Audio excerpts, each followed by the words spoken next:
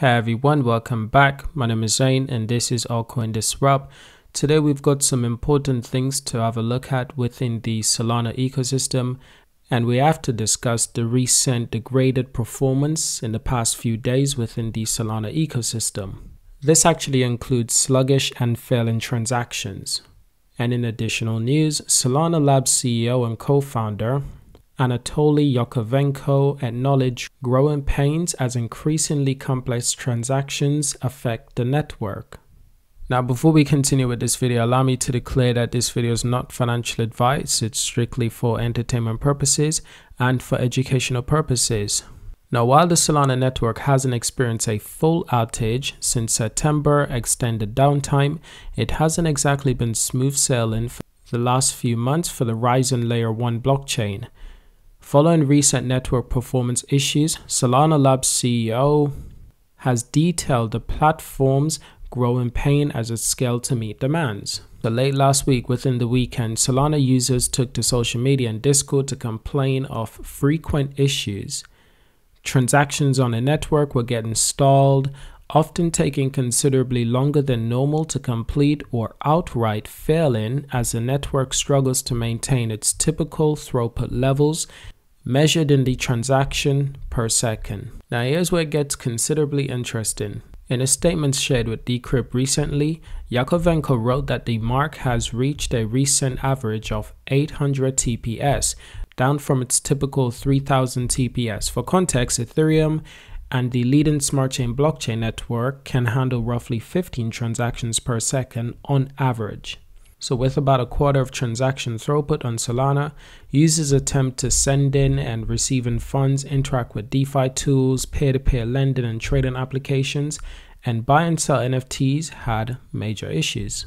This is probably because of the recent performance issues that Solana blockchain has been experiencing.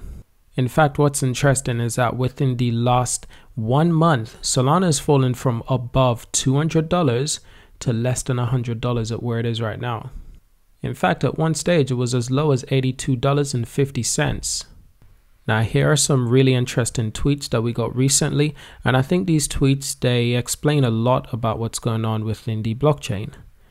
Making a big deal out of Solana going down for the first couple of times was FUD, but Solana going down regularly is concerning, and I can honestly agree with that statement. It is genuinely concerning if it does go down regularly. But the CEO of Solana Labs, Yakovenko, has actually commented on this. He sent out his own tweet, basically saying that every time the load 10x's, there are new challenges.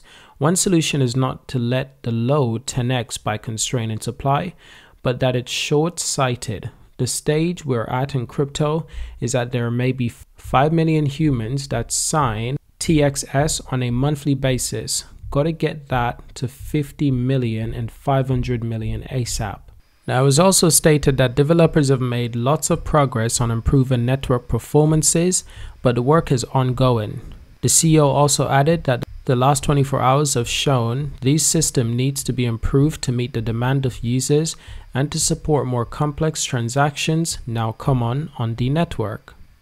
So in a way, that's the plan for Solana. That is the solution that they're looking forward to, is to basically help developers improve the system overall. They understand that because Solana is a huge blockchain, there'll always be growing pressure and growing demand and new challenges to face.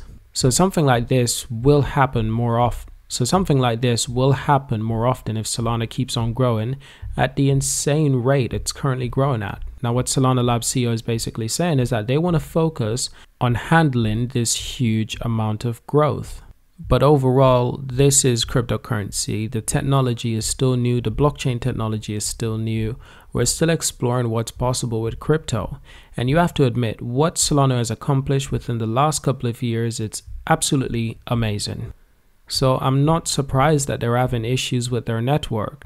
I expected that. There will always be issues. There will always be consequences. There will always be challenges.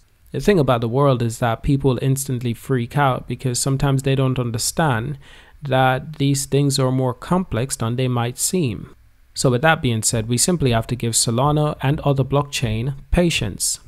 We have to be patient with them because this technology is so new to the entire world and we're still understanding it. Now, in other news, introducing the Solana Hacker House inaugural world tour. Solana builders are hitting the road and you're invited. Come and join the brightest minds of Solana Labs and the developers in your own community for the official Solana Hacker House world tour, a series of 6 weeks long hacker house around the globe. Each hacker house will give you builders a place to work, find collaborators, and learn from some of the great things in the Solana ecosystem. They're basically saying you'll have all the essentials, good Wi-Fi, food, power, and of course, swag. I don't know why they added that part. But if you're interested in joining the Solana Hacker House, you must be a developer and register ahead of time. Each house has a limited capacity, so submit your application early. And these are some of the locations: Los Angeles, California, Seattle, Washington, Singapore, Moscow, Russia, Hong Kong. So that's just some additional brief news within the Solana ecosystem that I think it's important. Now, additionally, Solana NFT layer Metaplex raised $46 million. The project is ramping up operations after a successful 2021 debut. This is good. Now, Metaplex are companies that allow users to build their own Solana-based non-fungible tokens. Marketplaces have raised a $46 million funding led by Multicoin Capital and Jump Crypto, the company announced Tuesday.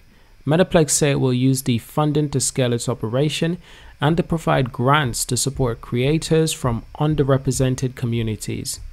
While the volume of Solana's NFT marketplace remains a good way behind its Ethereum counterpart, its total market capitalization recently passed $1 billion. According to data, the company says its protocol has been used to create over 85,000 projects and 5.7 million NFTs since it launched last June, according to a recent press release. And I quote, "We believe that the metaverse will be open, censorship resistant, and global accessible." This was said by the director of Metaplex Foundation, Sergey. Metaplex will serve as a common protocol in NFT standards to empower the next wave of decentralized commerce. The company shook up its corporate roster in September with the hiring of new CEO along with a slew of new board members. Additionally, important news: Solana could become the Visa of digital assets, World of Bank. It's interesting that we've gone onto this subject considering that Solana is experiencing blockchain issues. It's experiencing performance issues. And by the way, Solana is the same ecosystem that said it could complete up to 40 or 50,000 transactions per second. So the Solana blockchain could become the Visa of digital asset ecosystem as it focuses on scalability, low transaction fees, of ease of use. Bank of America told clients and research notes after hosting Solana Foundation member Lily Liu. Solana has experienced strong adoption since launching in 2020. It settled over 50 billion transactions. Visa and the global market giant processed 164.7 billion transactions, has more than 11 billion in total value locked, and has been used to mint more than 5.7 million non-fungible tokens. Solana prioritizes scalability, but a relatively less decentralized and secure blockchain has trade-offs, illustrated by several network performance issues since inception. Ethereum prioritized decentralization and security, which has led to periods of network congestions and transaction fees that are occasionally larger than the value of the transaction being sent. Now, like I said before, Solana has actually fallen to around $82 at the lowest it's ever been. This is within the past few months, but the question is like, how far could Solana actually fall? Could it actually go even lower? Let's take into consideration that the last time we've seen these low prices from Solana was actually towards the end of August last year, 2021. Will Solana perhaps go back to $60, $50? It's a long shot.